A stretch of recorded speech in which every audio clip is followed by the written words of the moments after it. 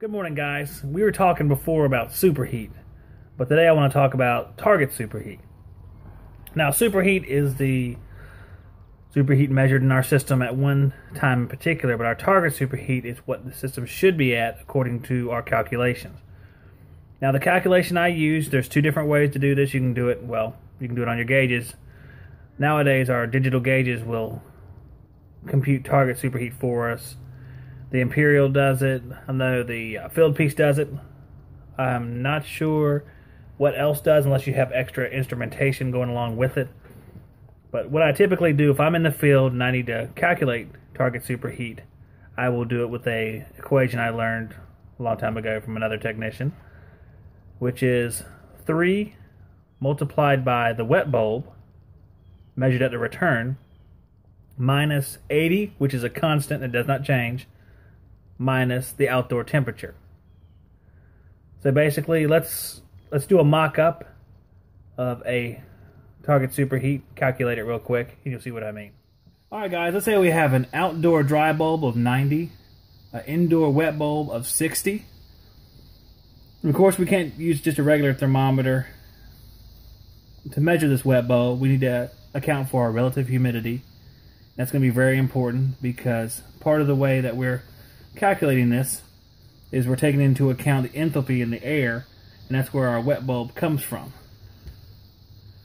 So let's put our equation to work.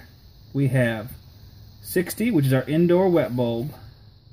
So we have wet bulb times 3 multiplied by 3 minus 80, which is a constant that will never change, minus our outdoor temperature, which is 90, which is outdoor dry bulb. That will equal our target superheat after we divide this whole thing by 2. So that's our target superheat. So let's figure out what it is. 60 multiplied by 3, we have 180, minus 80 and 90, so minus 170. So we got that, which is going to equal 10 over our 2 equals a target superheat of 5. Alright guys, let's compare when we have a much higher indoor wet bulb and a much lower outdoor dry bulb. That should give us a much higher target superheat. So let's go, let's see.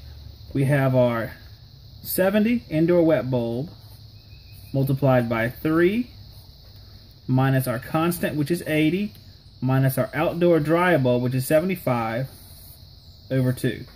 So let's get our first line finished. We have 210 minus 155.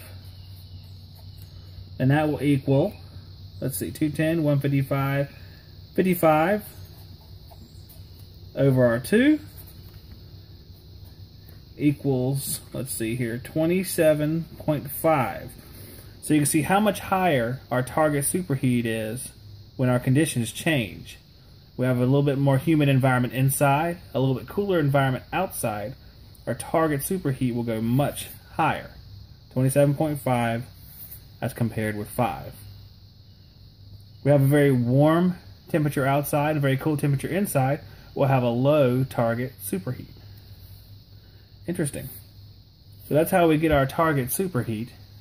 Next time we'll talk about what affects superheat, what conditions inside the house affect superheat, because even if we're getting our target, we still might have an issue as far as airflow that'll affect what our superheat reading is. So we need to figure out how can we identify issues that are going to cause problems with our calculations so we can correct them before we charge.